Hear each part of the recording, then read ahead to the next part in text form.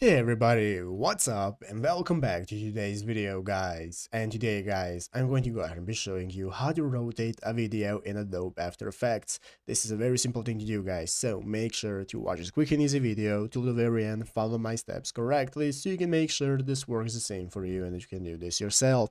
But yeah guys, let's get straight into it. So the first thing you want to do guys is go ahead and open up the official Adobe After Effects program right here if you haven't already, and after opening it up you'll be greeted by the main page right here where you can get started with creating a new composition. So after you have created your project and your new composition and you have your video right here that you want to rotate, this is how to do it. Basically guys, all we need to do to be able to rotate our video right here is two things. Either we can go ahead and click on the video and now your PC can either be set to rotate using the R or W keyboard. So go ahead and click on the key right there that says R or W and that will help you rotate it. But if it still isn't rotating your video, all you have to do is just go right here into the upper left corner and find the rotate button. So as you can see, here's the rotation tool. As you can see in my PC, it's set to the W key. So click on that and now you can go and select your video and rotate it as much as you need.